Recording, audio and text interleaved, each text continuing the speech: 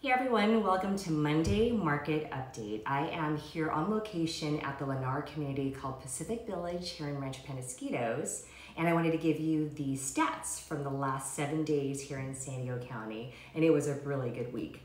So for actives, we had 895 new homes to hit the market, and that is up from last week about by 140 properties. Pendings, these are the homes that actually went into escrow in the past 7 days. We had 568, and that's also up from the previous week by 53.